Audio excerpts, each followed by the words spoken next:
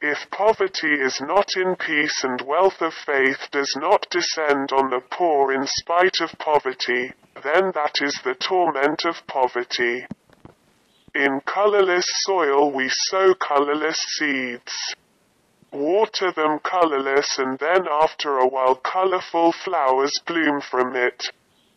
A woman is satisfied to have intercourse with a man who has more intercourse time.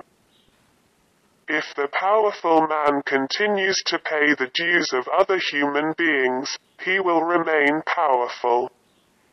The one who does not pay the dues will be called a tyrant and power will be taken away from the oppressor. This is the principle of nature.